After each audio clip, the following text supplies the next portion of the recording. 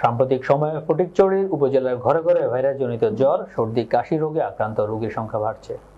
প্রচণ্ড গরম ও আবহাওয়া পরিবর্তনের কারণে সব বয়সী মানুষ আক্রান্ত হচ্ছে শ্বাসকষ্ট, সর্দি, কাশি, ডায়রিয়া, নিউমোনিয়া ও জ্বরে। শিশু ও বৃদ্ধদের ক্ষেত্রে এ রোগের প্রবণতা দেখা দিয়েছে বেশি। আমাদের স্টাফ রিপোর্টার আলমগীর নিশান জানান, ভাইরাসজনিত এইসব রোগ শিশু আর বৃদ্ধদের বেশি হলেও এতে আক্রান্ত রোগী ও অভিভাবকদের আতঙ্কিত না হওয়ার পরামর্শ দিয়েছেন উপজেলা স্বাস্থ্য কর্মকর্তারা। উপজেলা স্বাস্থ্য কমপ্লেক্স সহ উপজেলার প্রাইভেট হাসপাতালগুলোতে ভর্তি হচ্ছে এ সকল রোগীরা। এছাড়াও রোগীরা ভিড় জমাচ্ছেন বিভিন্ন হাসপাতালের বহির্বিভাগ ও চিকিৎসকদের চেম্বারে।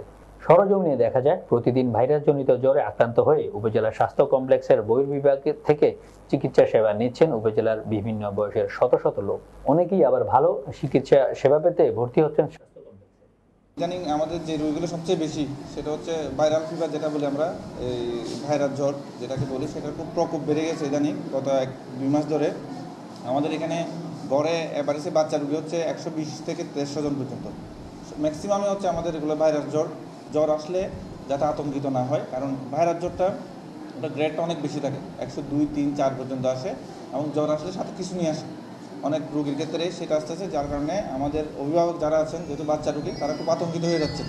তো আমি অন্যদেরকে অনুরোধ জানাবো, যদি জ্বর আসে, জ্বরের জন্য যেই ওষুধ, এই প্যারাসিটামল আমরা যেটাকে বলি সেটা, এবং জ্বর 102-এর বেশি গেলে আমরা সাপোজিটরি ইউজ করি, যেটাকে আমরা জোলাপ বলি ভাষায়, সেটা ইউজ করব।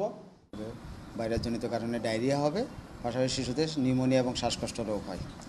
তো সাধারণ কথা, এই আমাদের অসচেতনার জন্য আমরা সাধারণত আগে পল্লী চিকিৎসক বা গ্রামের ডাক্তারের কাছে চলে যাই, ওনারা অ্যান্টিবায়োটিক দিয়ে দেয় কোনো কথাবার্তা ছাড়াই। কিন্তু আমাদের বর্তমান এই সিদ্ধান্ত হয়েছে যে কেউ যদি কোনো প্রেসক্রিপশন ছাড়া অ্যান্টিবায়োটিক বিক্রি করে, তাকে 40,000 টাকা জরিমানার বিধান ডিজি মহোদয় থেকে বলা হয়েছে, কিন্তু আসলে এটা এখনও কার্যকর হয় নাই।